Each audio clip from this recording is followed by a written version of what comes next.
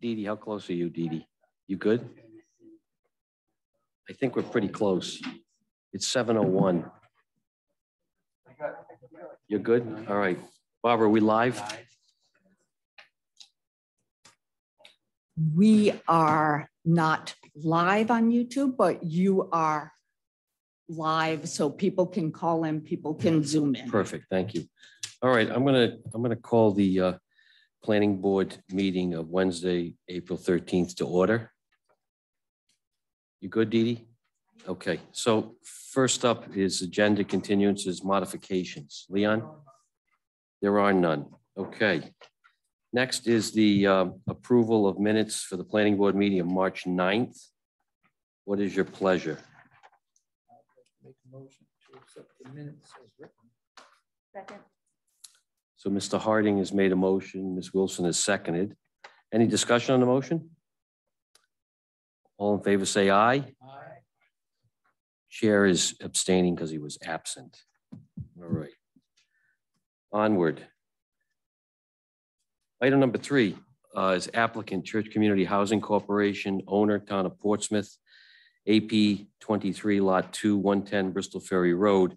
I do have one correction. This is not a concept plan review. This is actually a pre-application conference review of a low or moderate income housing development, LMI.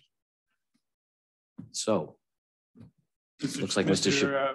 Chairman, we changed that on the Secretary of State's website. It does say pre-concept. Perfect. Thank you, Mr. Crosby. So Mr. Chappelle. Could you just make sure your mic's working there, Court? Oh, there's a green light. Perfect. Thank you. So in talking to the solicitor, he has, I believe, given an opinion that we are here based on a comprehensive permit. So what normally happens if you have an apartment complex is that would fall under Article 7, Section C of the Portsmouth zoning ordinance.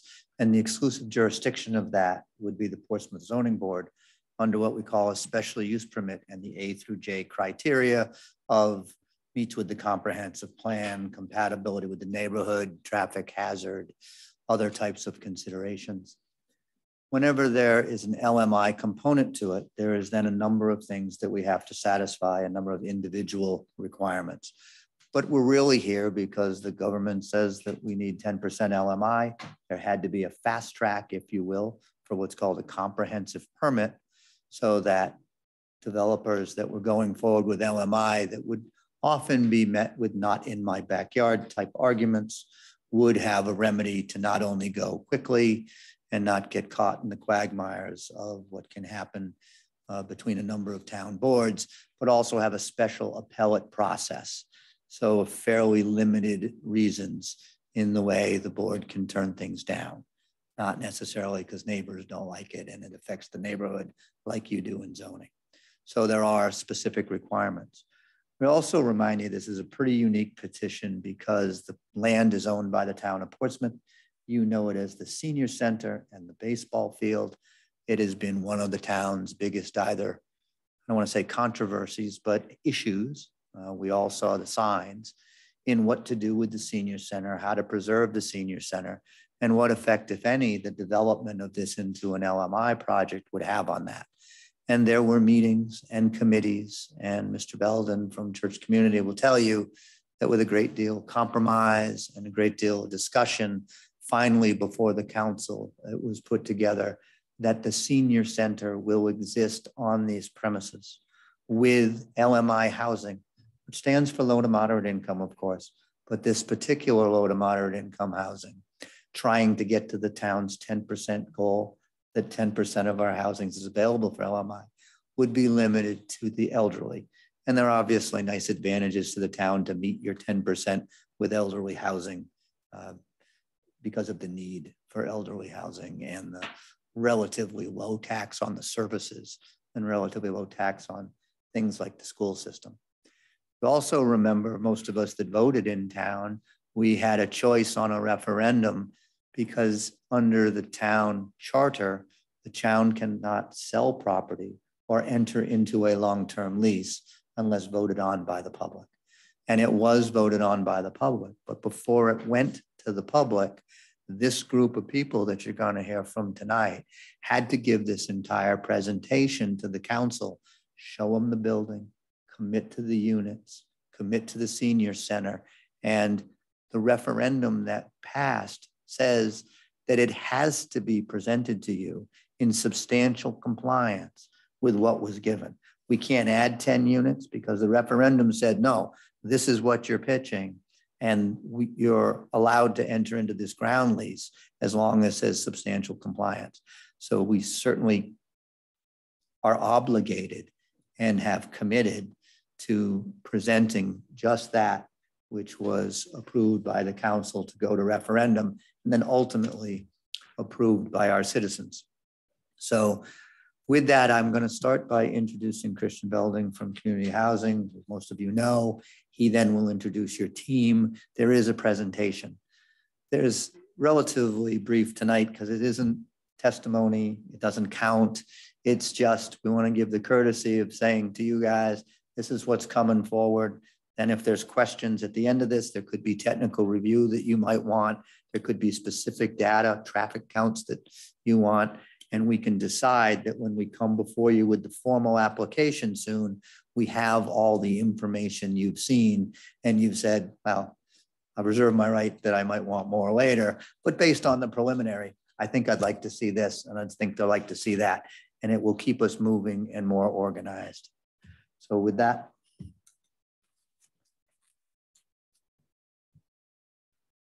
Good evening, members of the Planning Board. Thank you for having us here tonight. I'm Christian Bell. Yes. Name, address for the record, just because we got folks listening too. So thank you. Yep. I'm Christian Belden. I'm the Executive Director of Church Community Housing Corporation. My address is 6 Newport Ave in Newport, Rhode Island. As Court has given you the overview of, this is a development which represents a partnership between the town and Church Community Housing. We were approached by the town because of the challenges to the existing senior center facility relative to fire code issues and the reduction in capacity and long-term expenses related to maintaining and improving that facility. And so we were asked to see if there was something that we could do to save the senior center at that location and also to meet the town's needs for affordable elderly housing. We pretty quickly realized that we thought that we could assist the town with achieving those goals because there is a natural marriage between a senior center and senior housing in that many of the same amenities and common spaces that exist in your typical senior housing development are also the same spaces that exist in a senior center, your dining room, your library, your multi-purpose space, with very few exceptions. As we did the analysis of the spaces that existed in the senior center and compared them to the spaces that we've built in all of our other senior housing developments, there were just a handful of spaces that were sort of atypical. The thrift shop, offices for the senior center staff. And so, you know, we thought we can provide the town with a new modern senior center of the same size that currently exists in a new facility connected directly with 54 units of senior housing, of which we anticipate some of the existing senior center members may become residents of this proposed housing development, and that the senior center director and board of directors have said that they are going to welcome the new residents as new members of the senior center.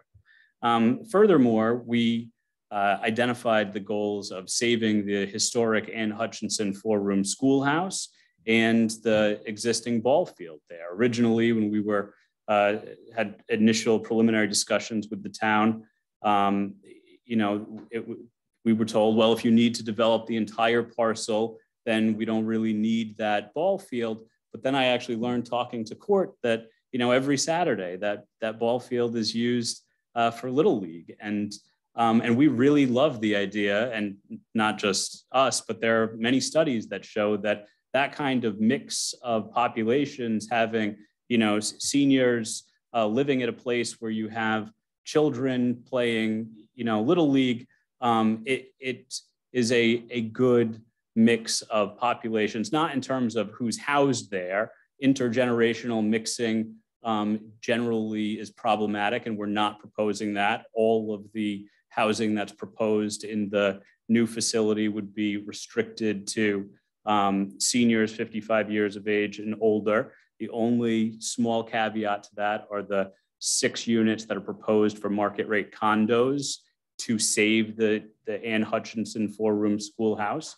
But we believe that the best practices show that having a ball field on site with children, you know, playing Little League creates a really great environment for both the seniors who will be living in the housing, who will be able to look out of their apartments and see the kids playing, to be able to come down and you know, sit in the bleachers and watch the ball games.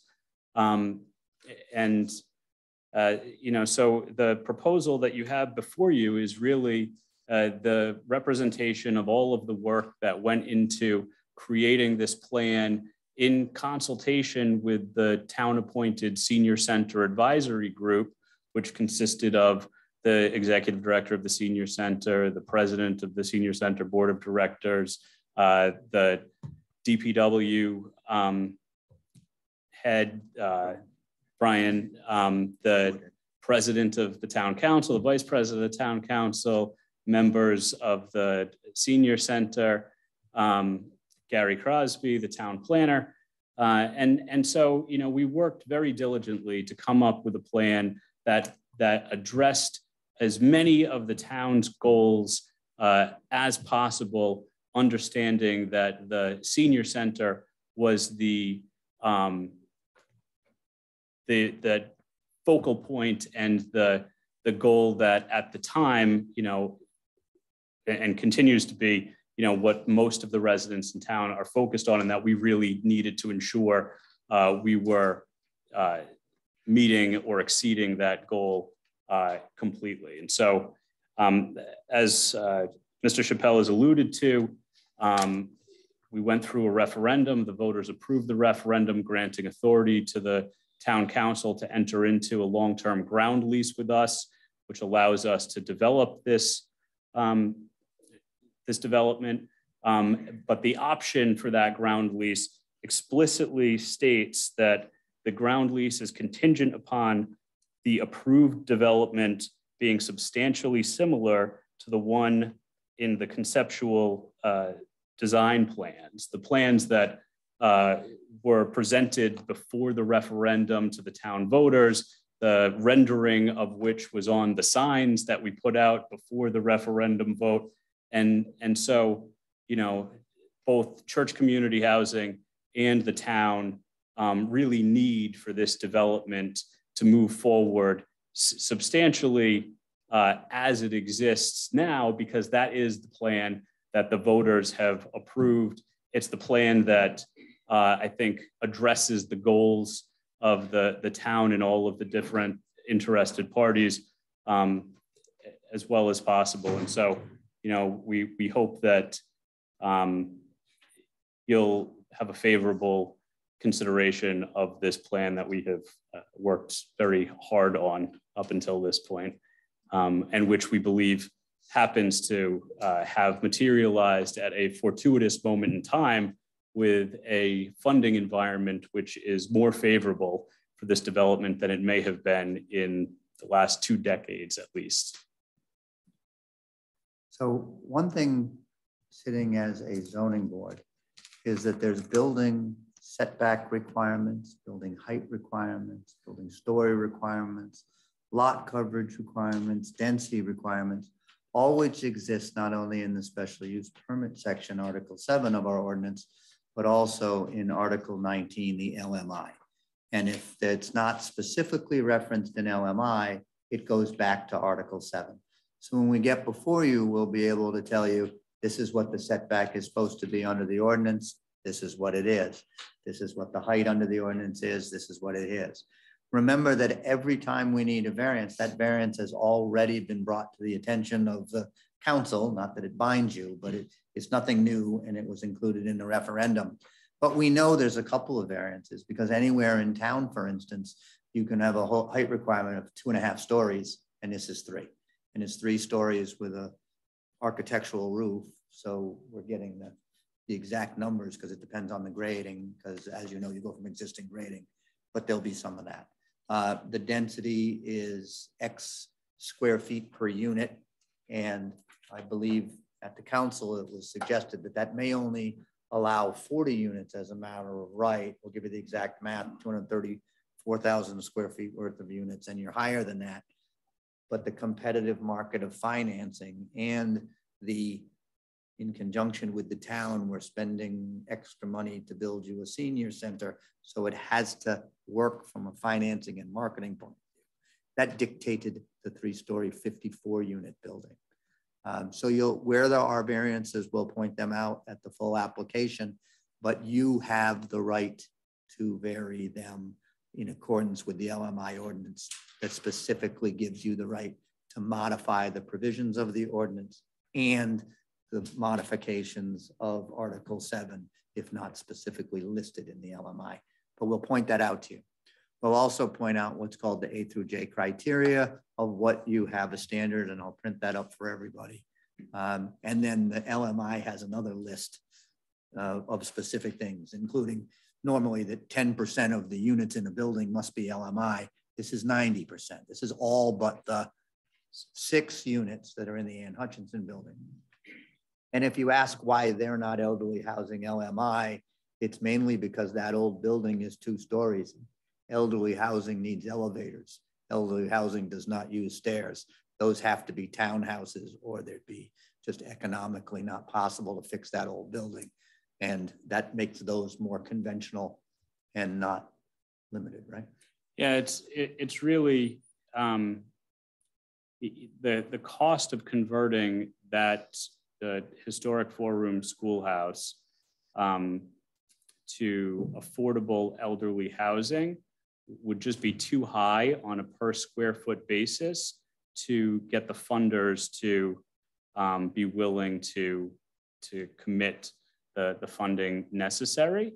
There's just an economy of scale with new construction, with the number of units that we're proposing in the new facility that gets the construction cost per square foot down, particularly because you're talking about a brick building that's historic and that in many cases doesn't meet current building code. And so the structural modifications, just everything involved when we looked at it, it just was not feasible from a cost standpoint. The only way that we think that it can be feasible to renovate and rehab the existing Ann Hutchinson School building is to convert it to market rate condos. The idea being that the sales proceeds from the sale of those condos will be enough to cover the conversion costs. That's our hope anyway. I know the board understands it, but if you were just developing condos that wasn't going to be kept in the portfolio of the LMI and all these units were individual, then there are rates that are set that you cannot sell the unit for more than, I believe it's about 268,000 or so now, but it depends on the family size and the mean income target. But you can't build a house now in this environment for 268,000 and sell it. So if they were LMIs and they were let go at condos or at the rent that is going to be charged for affordable housing, you can never make them meet. And you could try to carry that building if you weren't also trying to carry a senior center, but the fluff in any development is already taken up by making sure we have a Class A senior center for everybody. That just doesn't leave any more room, right? That's correct. And there's some possibilities that the engineering on that building will not even allow it to be done. So it's not at the end, it's going to be somewhat like we did at Newport Beach Club PUD. That building may be approved, but it's not mandated. You know, some of the sometimes we do PUD, you must build this and you must build that. That's going to be not a priority of what is done here. It's not we're doing the market and then we'll do the LMI. This is all about this LMI building and the senior center. And then if the funds allow and if the market allows, we'll move our attention to that building as a secondary without the obligation to do it. And I'll also say again, I've said it on the record before, that if there is any surplus proceeds from the sale of those market rate condos, those will just become sources to the affordable housing and senior center costs. You know, we're limited by the funders in terms of what we can earn as a developer's fee. And so that is what it is. There won't be any, you know, surplus sales proceeds coming from those market rate condos that'll go into, you know, church community housing's accounts. It would all just become a source to the overall development, just so you know. And there's really, quite frankly, the only reason we're doing that is not in our mission to create market rate condos. We're just doing it because we want to see the Anne Hutchinson School preserved and put into the highest use possible and get it back on the tax rolls and just see it, you know, preserved, because there aren't that many 4-room schoolhouses left in New England. And so that's the plan that we have to accomplish that. You know, depending upon where the market is, by the time we get through permitting and are at that point where, you know, we're looking at construction costs and what the market, the expected sales proceeds of those condos is, it may not work. We may end up handing the keys back to the town for that building, but our desire definitely is to save the school through this avenue. I'll say the same is true with the ball field as well. You know, it has been our goal to save the ball field for the reasons that I mentioned earlier, but we have not completed the engineering for the septic system, for the drainage, for, you know, all of the site engineering is not done. And so it is possible that a relocation of the ball field on that site just doesn't work. If that turns out to be the case, my understanding is that the town was planning on building a new ball field somewhere else anyway to replace that ball field. That may end up being what happens. It's not our preferred scenario. Obviously, you know, I would really rather have the ball field and the kids playing ball there on site with the seniors. But I just have to, you know, be upfront and transparent that these are things that will only be determined as we continue down the road with engineering and further design. And that was put on the record in front of the council as Multiple well. times, yeah. This was a bonus actually, because it wasn't supposed to happen.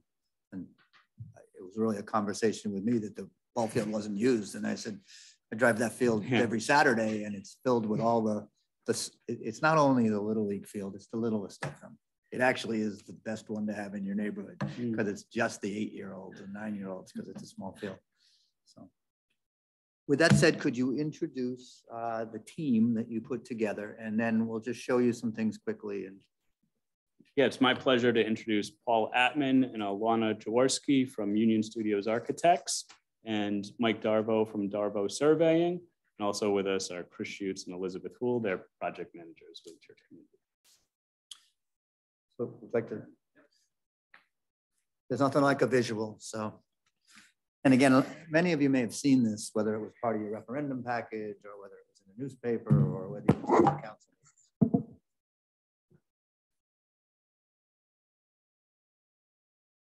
Great. Okay. Hi, I'm Paul Atman. I'm a senior associate at Union Studio Architecture and Community Design in Providence. I live at 65 Church Street, Warren, Rhode Island. So across the bridge, not far from here. I'm going to keep this brief. I think you've already seen some of the collateral that we submitted, and I'll walk you through a little bit of the project.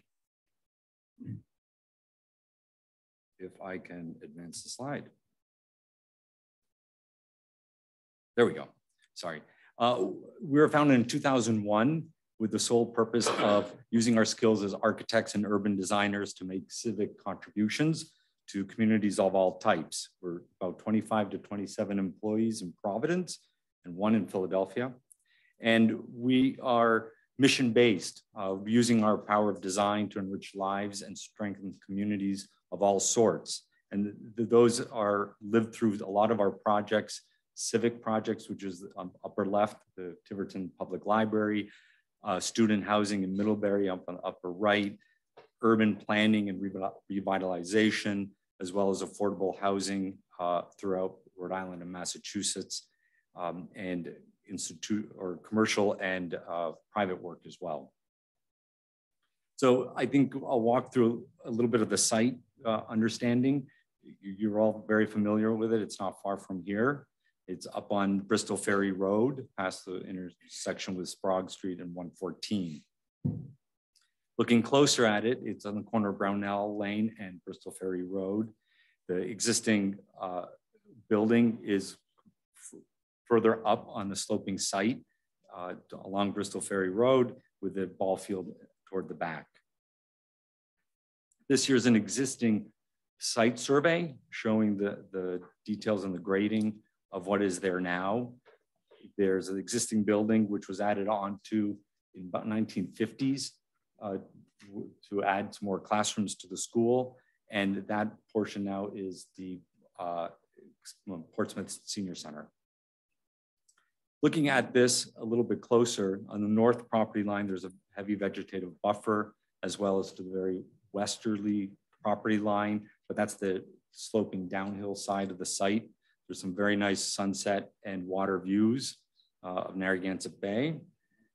And then there's the baseball field that anchors the middle of the site with the bocce courts and a memorial garden up in the northeast corner. What's interesting about this site and the vehicular access is there's a lot of it. 2 points of access off of Bristol Ferry Road, which is a very fast road with north and southbound traffic. And then there's 2 curb cuts along Brownell Lane. And in our proposal, we've tried to minimize the amount of traffic and really consolidate points of entry and egress from the site.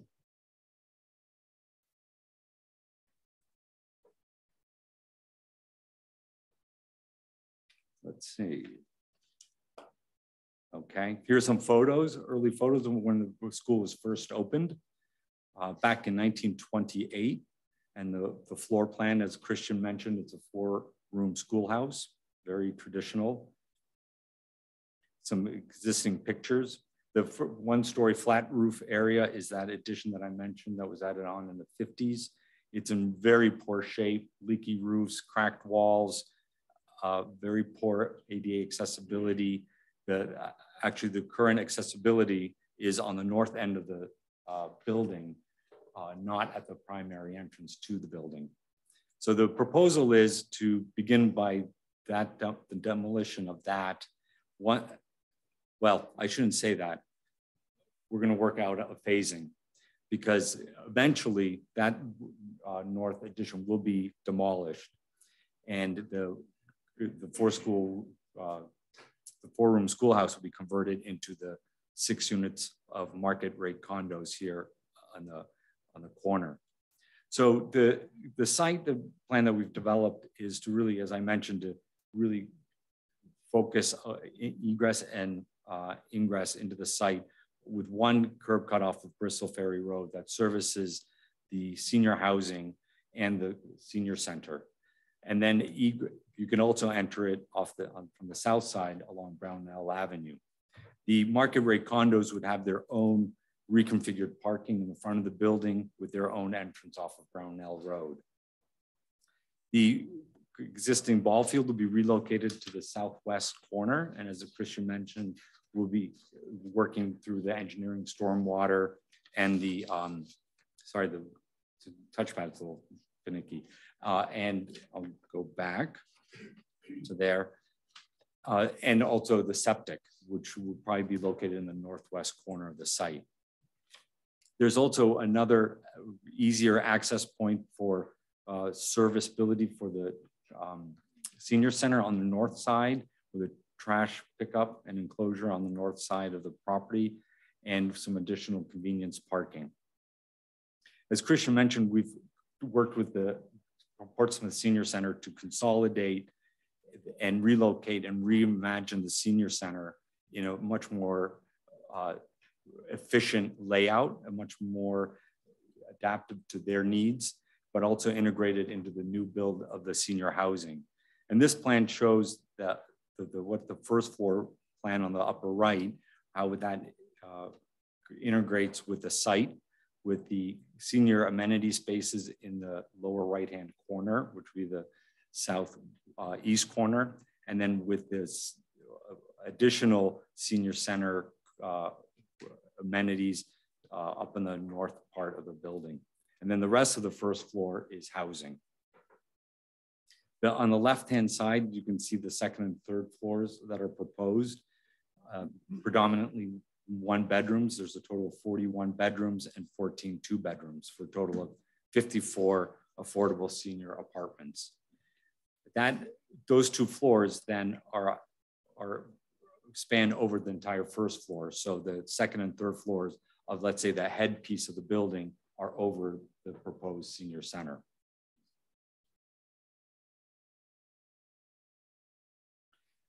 We're showing you the existing floor plan of the existing senior center. We did an analysis of all their spaces that they use, and in terms of square footages, their functions, and their relationships.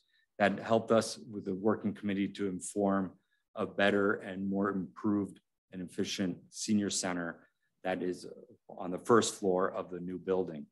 As you can see, there's a dividing line to the left of residential, which we don't show on this partial floor plan, because this was as far as we brought the plans with the working group to as a starting point when we begin more of the engineering and detailed construction documents.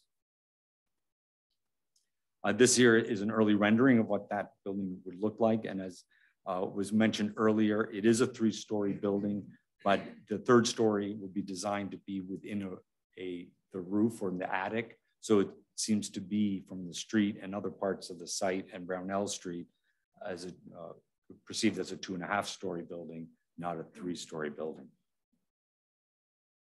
So I'm not sure if we should have Mike mention it, talk about site engineering. I think we haven't really given much attention to that at this point.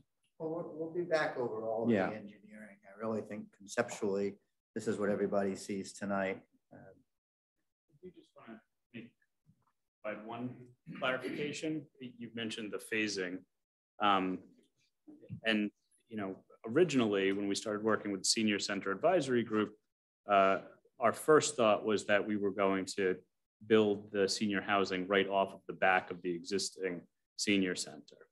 But when the Senior Advisory Group learned that that would mean that they would need to close up shop while renovations were occurring, when construction was happening, they were like, well, that's not ideal. And so the current plan is to build the new building first, build the new senior center and the senior housing first, so that the senior center can stay open in its current capacity for the duration until a new senior center is completed and they can move over immediately without any interruption in their operations. And then following that, that's when the portion of the building that was added in the early 1960s would be demolished because it's just too far gone. And the renovation and conversion to the 4-room schoolhouse to market rate condos would begin. And that was an important consideration with the senior center staff, that they didn't want to be homeless or find temporary housing in the interim period of how long it would take to build a new building. But we'll be here with not only construction phasing reports, but time. The LMI ordinance has us actually tell you what our construction schedule is, time we start, anticipated times to finish this. So that's pretty much the site layout. We do expect neighbors to have some input. Another thing I noticed that driveway on the back side certainly may be a contention, but some of this stuff, again, we'll have to determine if changes to it would be substantial. I think making some concessions, if it needs to be for neighbors that aren't substantial, is still possible to do, but it has to be substantially similar to what we have here. Timing wise, we have to put everything together for you to meet not only the checklists of a special use permit, but the LMI, and that means the actual renditions and the drawings and actual site plans. At least meets the engineering. It doesn't necessarily mean a full DEM approval, but it means the design for the septic system that we expect to be done subject to that approval and the permits. We have to, there'll be some Bristol Ferries State Road, so there'll be some state permits. Notice that right now it's going to be pretty easy for those of you that hopefully, because the entire front of this property is an open thing that they probably want to close. I think it's got 3 or 4 openings at 50 feet wide a piece, and then there's another 2 on Brownell. So we anticipate almost every current situation getting a little better. There is a criteria, one of the reasons tonight is to get some guidance. Again, this is a little bit of what has been told to the council and things, but one of the A through J criteria is that we don't create traffic hazards. And one of the ways that that's somehow done, it's done with a traffic count. Sometimes the zoning board requires us to do that, and sometimes they don't. You can reserve your right if everybody complains and wants it. They are expensive. We're an LMI trying to fit very tight budgets. If it comes up, you can do it. If you know you want it in advance, then better to do it now than to have to continue in the middle of a petition to take 30 days normally for the traffic counts at least to be done. There are some traffic counts that have been done in that area for the club and for Newport Beach Club over the years. They're not as fresh as maybe they could be, but they do exist. So we are looking for some guidance in that area. Ultimately, it's up to the board. You can, if you see it as complicated, either by technical review, by driveway layout or septic or building, ask for a technical review. You can have a subcommittee if you want to do it. We stand here trying to get this moving with a comprehensive permit, but right now we're the delay because we're not necessarily ready. So if there's a technical review committee, we'll be ready for it if that's what the board wants. If you find it complicated in the middle of it, I think you have the right to kick it to that as well. But if you anticipate it now, we just like marching orders that we can follow. We don't necessarily have a strong opinion on how you want to go forward. We're not trying to cut corners. We're just trying to do it right and to make sure that everybody has the opportunity to have every question answered that could come up, but also in a reasonable way because it's not all that complicated. It's a fairly straightforward project. Anything else, Mr. Chappelle? I believe that's all we have for tonight. I'll just sort of restate what the court just said, which is that, we haven't proceeded with the engineering work because we wanted to get your input first so that we knew what direction to go in, what other studies we may need to commission. And so, based on what you tell us tonight, we'll, proceed following that guidance, whatever it may be. Thank you. If you have any questions. Thank you. So before I take questions from the board members, I'd just like to ask Mr. Crosby if he had any particular opinion after being in this business for so long, either on the traffic or the TRC question that was posed. If you could offer your opinion, Gary. I think that in as a matter of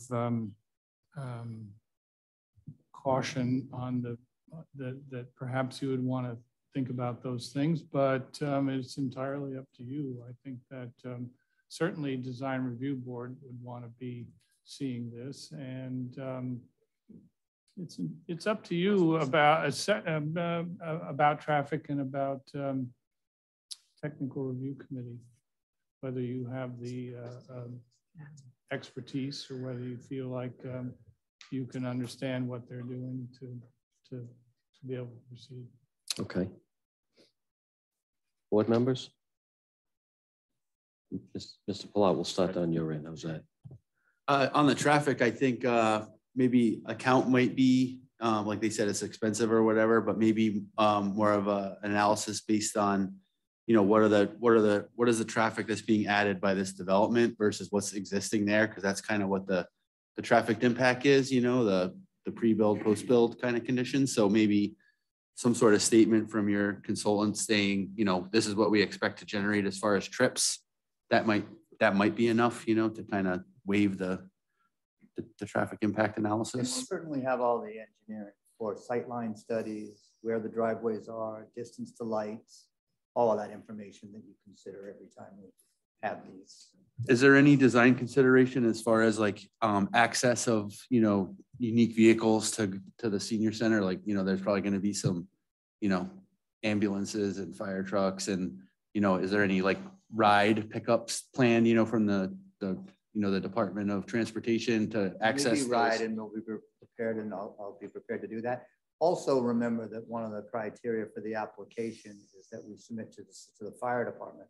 So the fire department, as far as ambulance, emergency buildings, emergency vehicles, fire engine, those things, they're going to make sure all our roads are wide enough. They're going to make sure we have the turning radiuses. They're going to make sure we have the proper hydrant facilities, and they get a letter or give a letter eventually to what is normally the zoning board that they have reviewed the plans and don't see any issues or would like you to consider the following. So that's going to cover some of that. The police department does the same. Police department doesn't usually have a number of issues with this, but they may have issues regarding the distance from a ball field to elderly housing, whatever input Mr. Peters wants to have. Mr. Woodhead from Department of Transportation was already on the committee and had some input in facilities and things like that, but he will also have a letter or a presentation as part of our presentation saying that from Department of Transportation's opinion, this petition should receive a positive recommendation. So a lot of that stuff is going to get covered indirectly. It's the traffic count itself that wouldn't be at this point. But some, you know, as we recognize, sometimes people come and challenge very specific things, and there's a room full of people that are addressing traffic. We understand if we have to go get one. What I don't want to do is to have you look at us and say, why weren't you smart enough to go get that done? And my client will look at me and go, why don't we just spend $5,000? Because we don't know that it's necessary. If it is, I guess we can reserve the right to do it. If you want it now, then we'll do it now. But I kind of appreciate that we'll give everything but, if you will. And I'll try to get some of it. Ed, I think you know that I know those Bristol Ferry counts were done fairly recently for a couple other petitions that we were involved in. Yeah, I know there's like a square footage trips conversion rate. So maybe just by using that, you could say, this is what we're producing now. This is what we're producing post-development. I don't think it's going to be that much. No, and that I know we can do that because every time that we have a traffic engineering report, they have 1-bedroom senior housing generates per day, 3-bedroom kid houses generates per day. Right. Court's house, 67 trips per day. You know. I just have 2 more quick questions. I didn't see anything on the site plan for stormwater management. And as you know, we love our stormwater management here. And I know that's part of the engineering, but it would, you know, it makes us feel better if you actually see something reserved for that versus not having anything at all. Because then it's like, oh, where are we going to jam this thing in? So That's definitely to come. And when we come, all the drainage calcs to support it, that's stuff that certainly we have to also give to zoning board. They usually refer that over here. you can use it to irrigate the ball field. And my last comment would just be, it might be nice to have like a walking path around the perimeter of the property, you know, for people to kind of get out, and it looked like it was sort of intrinsic to the parking areas. It would be nice to get a path around the whole thing that, you know, but just throwing it out there, not a requirement. I'll see what I can do. We're already sort of pushing the envelope with the amount of funding that will be required to go to create the new senior center. That's a long path around the perimeter, but we'll certainly keep our eyes open for funding opportunities that might be able to accomplish that. So as I understand that in human terms, the financing for senior housing is X dollars per unit. They don't allow you to fund housing and to put $1 million worth of amenities, because that's not what LMI housing is all about. So there's an exact ratio. That ratio is why when you saw the presentation of the senior center amenities that were part of the building and the separate senior center that was part of the town, that's because the maximum we could do under senior center amenities with housing is this much square footage. So we put it here. And then that extra stuff that we're doing with private money we did for the housing here, combined, they make a very nice large thing. It's all of the members of the Senior Citizen Center will be able to use the amenities of this building, and the amenities of this building will be members of the Senior Center. So in the world of reality, it doesn't matter, but in the world of financing, that's why you see it in two pieces. Right. And that's what he means by an extra amenity and thing. If that's $30,000, might take off 20 square feet over here. And that's the issue that we're up against. But that's absolutely correct. There's, you know, as I pointed out, a thrift store and offices for a senior center, for senior center staff is not spaces that would typically be constructed in an affordable senior housing development.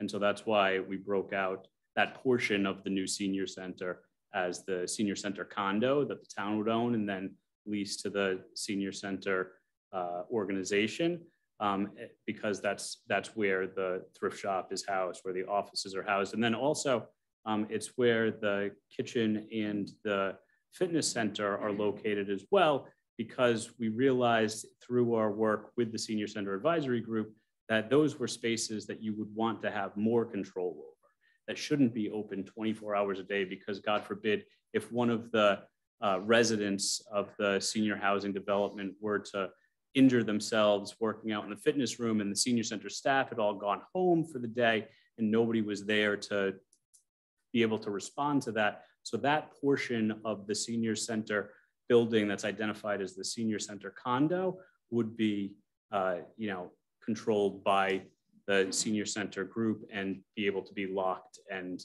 at the end of the day when the senior center group, so that the thrift store and all the contents can be secured, so that there isn't activities that are unsafe for the residents happening after the senior center staff left. And so, as Court alluded to, we anticipate applying for community development block grant funds to cover the cost of that component of the building identified as the senior center condo. And we're pretty much maxing out the amount that we believe they'll be willing to fund for that.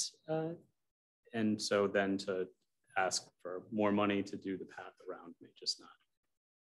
There are limits. mulch path might work. We'll definitely try. Anything else, Mr. Palat? No, that's it. How about Mr. Tippett? Thank you. Yeah, and you did answer a few of the questions I might have had through the discussion, so thank you.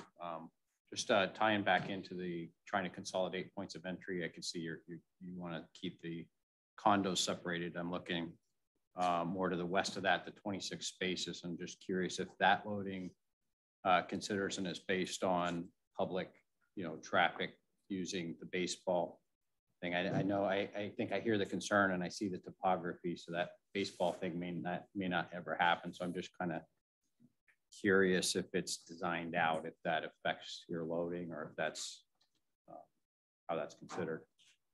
Well, I can tell you that the baseball field right now has probably all the parking in the world, because they utilize all the pavement around the building. But it's Saturday mornings, which generally aren't consistent with our loading times and zoning times, and we are in control of our loading times so that we can make sure they're not Saturday morning.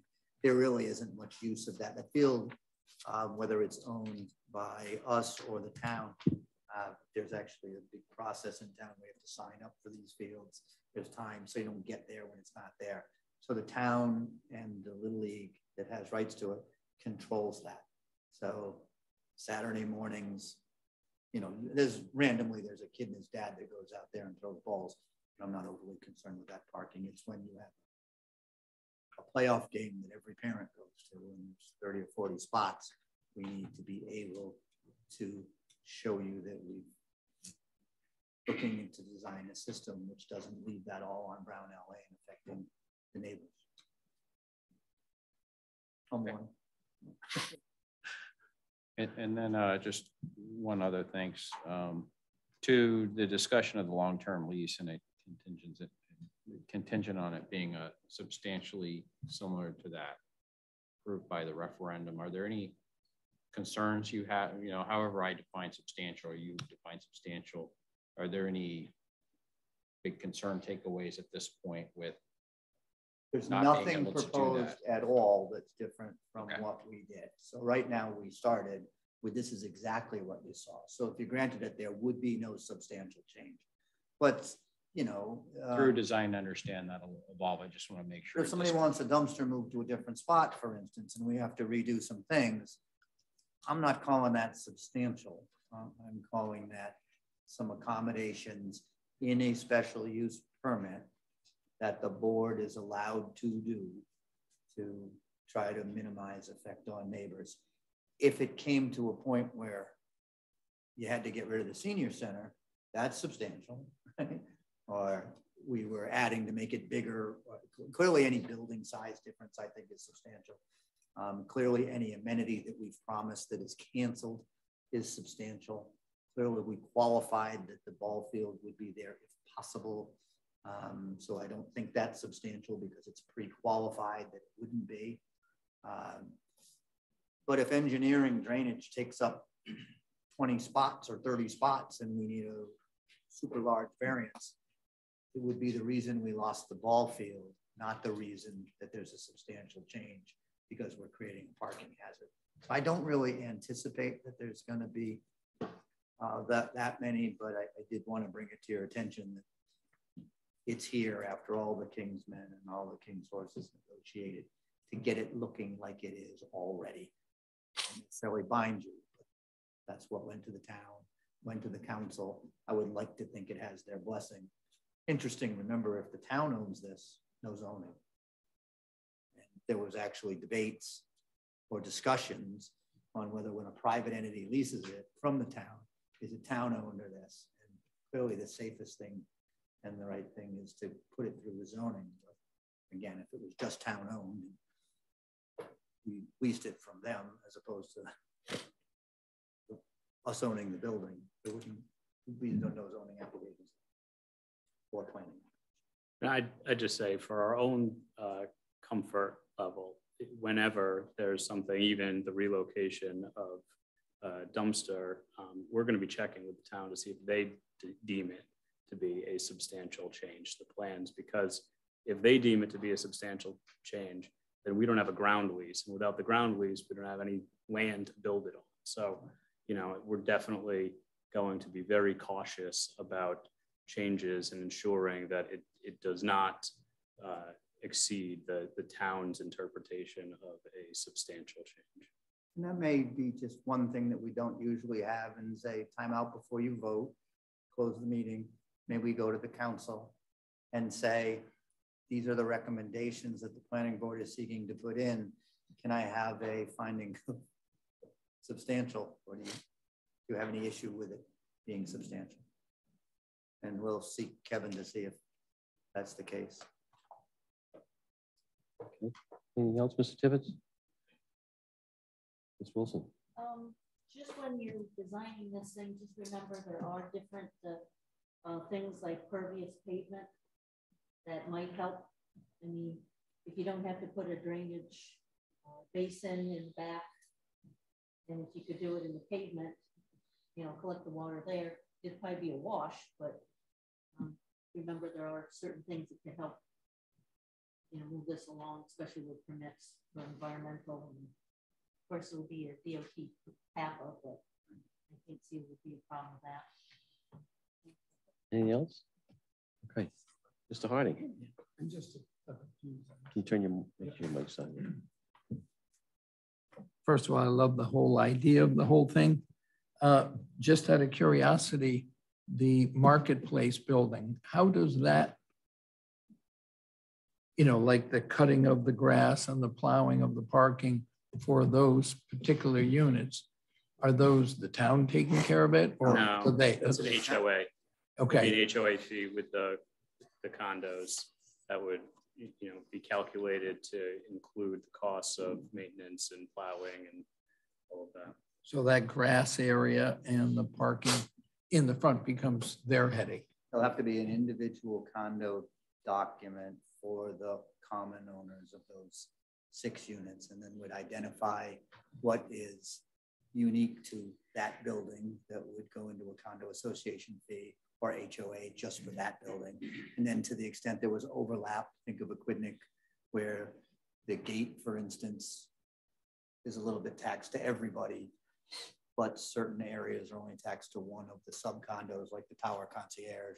So would have a master plan, and if there's a agreement that everybody pays X for snow plowing, that will all be part of the documents that we generally submit as either maintenance, like a maintenance plan for a detention area. Yeah, spread out between everybody. just another couple of questions. I'm sure there's a good reason. When Kerry School was converted, the most expensive, the nicest condominiums were what was the attic conversion. The view from up on that roof, which I've happened to be on, is spectacular. I just always envisioned what I went inside that attic, if there had been a deck cut in and condominiums, if those were able to be developed with there would be your money for your path around the building. I actually had absolutely the same reaction when I got into the attic. Our contractor that's been helping us with construction estimates did not immediately see a viable attic conversion, but it's definitely something I'm going to continue to pursue because, like you, I think those condos with those views would be really terrific. I mean, if you just, I would get somebody from Bean Brothers to take you for a tour of what they did down at Kerry School and what was involved, since it would be money, time well spent to see it. And last but not least, and I think you guys have already been touching on it, the trash enclosure happens to be almost next to the house of the people that live next door. And if you parked in the last parking place closest to that, you don't even have the ability to back up. So it would move even further to be right next to their house. And I would think to avoid a battle, if there's any place ahead of time that. My bet is one of the reasons I specifically mentioned that as not a substantial change was because I saw that. Yeah. And not an ultradamus, but I've been standing in front of this board for a long time. That is going to be something that I expect would come up. I think it's a reasonable request of the neighbor. And when it does, we've already discussed, I believe we're going to have an alternative plan. We put this forward today because I thought we had to do the same and nobody raised it. Yeah. But those of us that sit in these. Ironically, one of the people that started Church Community, her brother had that house for many years and his son lives there right now. So he'd have the pleasure of listening to the garbage trucks and the dumpster right next to his house would not be good karma. So we'll definitely take a look at it. All right, that's all I had. All right, thanks, Luke. Mr. Garso. I think it's pretty nice, but you know, I'd be curious to see how, if you're going to designate parking to residents as opposed to the folks that are just going to the senior center and the people that go to the store, et cetera, and the ball field. Like, is it just a first come, first serve, or will the people living there have designated spots and it will like that?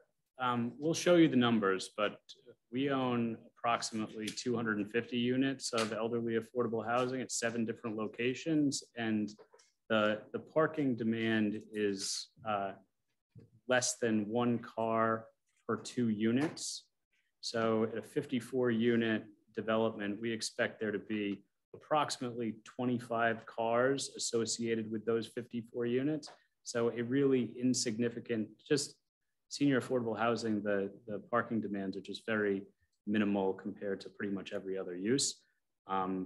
So I don't envision there being a lot of fighting over parking spaces, particularly because you can see where the entrance to the housing portion of the development is. I think most of the residents are going to be parking in that western part of the lot, and the spaces nearest the senior center will most likely, just because of the design of the building, will be open for people, the members of the senior center who are attending.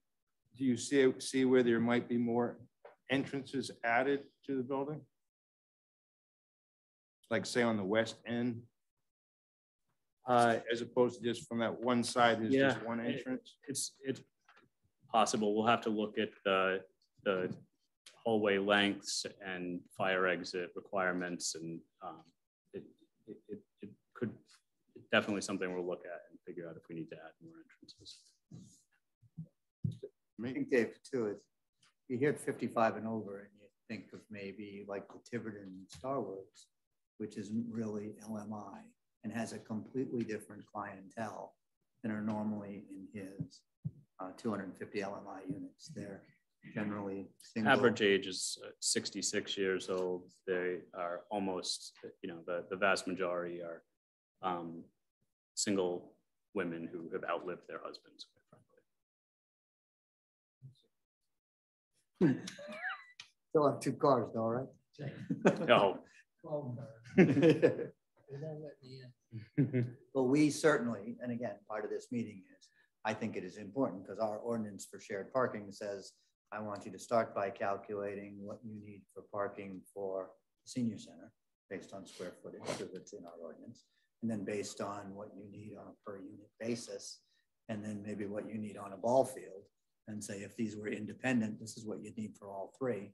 Here's what we have and while it works. And then you decide if that shared parking arrangement is enough.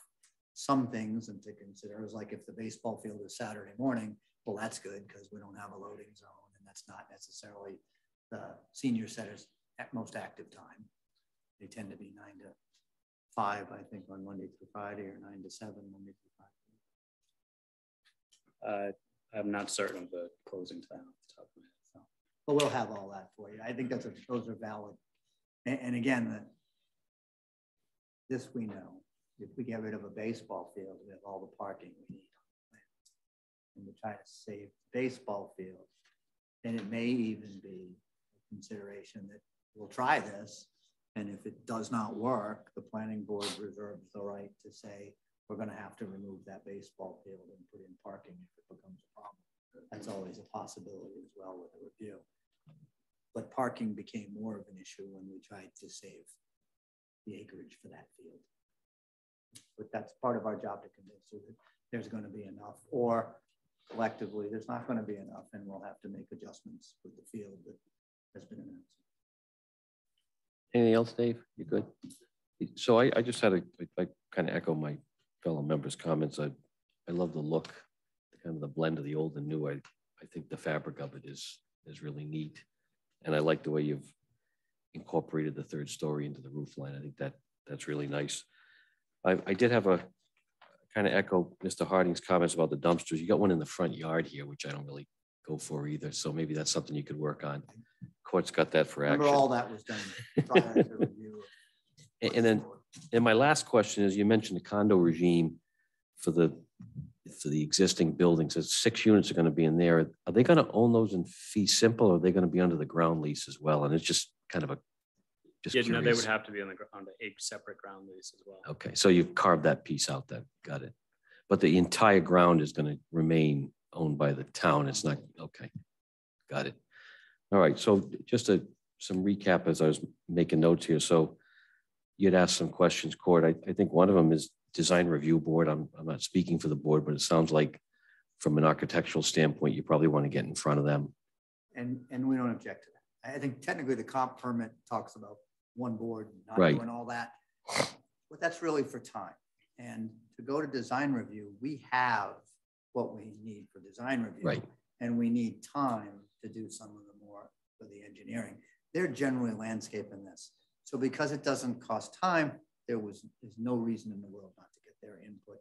And we would be happy to do that. Great. I'll do it contemporaneously. Sure. I think we won't be, at best, we'll be back in 2 months. It may very well be 3. We're It won't be on May, right? no, we won't be. I said summer. He goes, that's too far away. So that's 2 months. Time isn't it? flies. Got it. I Any think it questions? was June. We're not going to take a vote, obviously, because it's preconceptual. Any other questions from the board members? Any questions for us? No, the other thing is, I really don't know whether there's going to be 7,000 people in the room complaining or supporting, because that's just the nature of our jobs these days. But if it starts to look like we should have an individual meeting rather than put it on a meeting where we take up everybody else, and I ask the board to set an additional meeting, I wonder if you'd consider that. Sometimes these things go through and you know, we've done things at Aquidneck and that nobody shows up. And sometimes I did a golf course that I thought nobody would show up and 200 people in the room objected. So if it becomes something that warrants an individual meeting, I'd ask them. So again, I'm not speaking for the board, but I would consider that because I was just thinking of your timeline. I think June's going to be tight to come back, and we typically don't meet in July, but I would think that if come the June meeting, we should consider a special meeting. I think we would take that under advisement because it's a very important project. So that's just my opinion. Yeah, exactly. I think what will happen is, yeah, we'll try to file by June with notice that it's only on for scheduling so that we don't bring 12 witnesses and that a bunch of people that are behind us don't think that they're not going to get reached. And the meeting in June is early. I think it's the 8th. Yeah, so first, second, yeah, that's a tight one. Well, we'll do the best. And if not, well, it's August and that's what we got. Is funding coming based on what you get to a certain point? Or is there so much because of the condos there that it's going to be money generated that's going to help this move along? Yeah, I mean, there are really two things for funding. It's site control, which we have through the option for the ground lease, and it's permitting approval. And so in order to pass thresholds for the funding applications, we need to be able to show that we have at the least gotten through master plan with an approval, and really you need preliminary plan approval to be seriously considered for funding. So that creates one interesting thing, because Kevin's reading of the ordinance, which I don't disagree with, our ordinance, the Town of Portsmouth ordinance, says LMI can be done if it's a subdivision through the subdivision regulations, which, as we all know, are master and preliminary and final.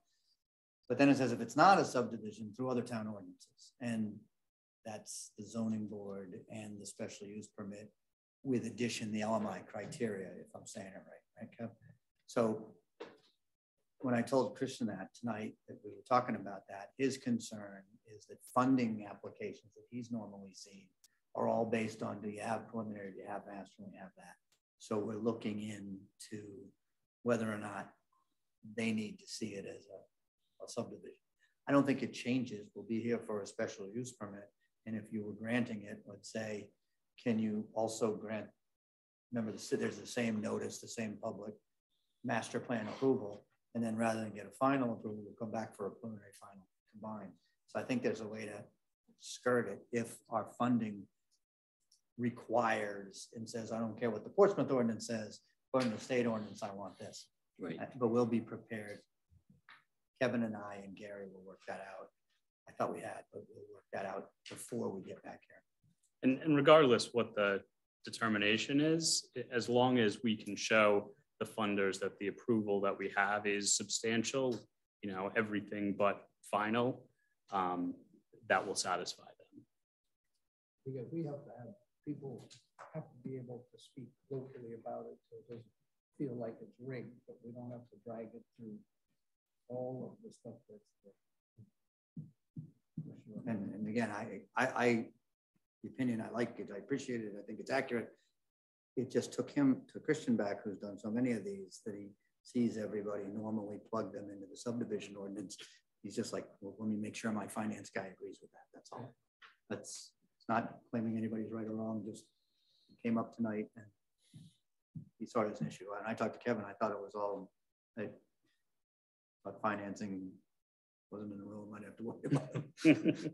I realize that's important.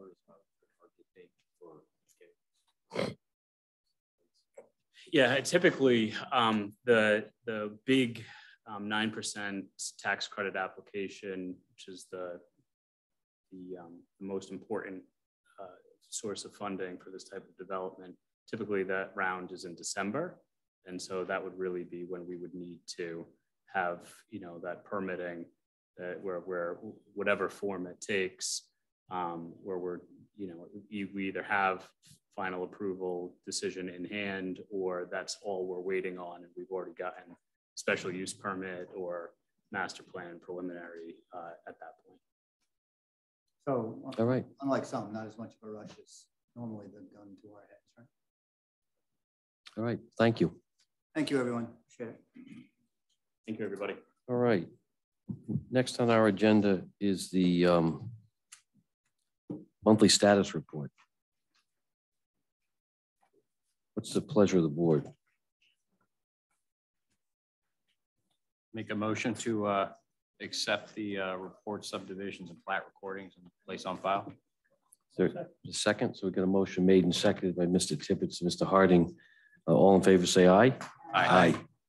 Motion carries. How about a motion to adjourn? Motion to adjourn.